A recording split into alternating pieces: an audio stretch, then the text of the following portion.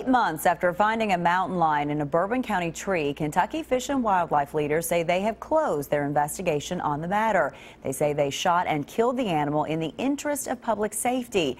So where did the mountain lion even come from? As Monique Blair tells us, there are still unanswered questions. Chases something up a tree, which I thought was probably a squirrel or a raccoon. Last December, Aurora Rubel was out on her farm with her dog. When she saw something she'll never forget. I was on the back side of the tree. These great big paws come around about 30 feet off the ground.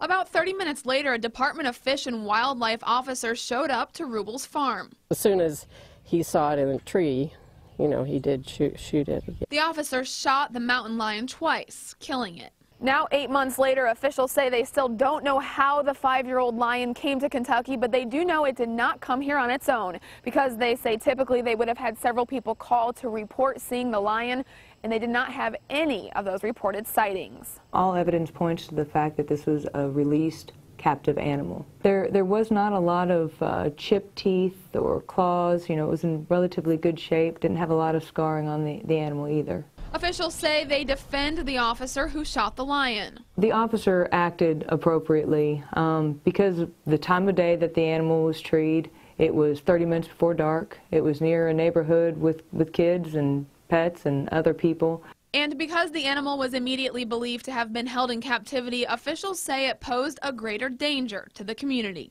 Animals that have been held in captivity, they're much more dangerous than a wild mountain lion because they lose their fear of humans. In Franklin County, Monique Blair, WKYT.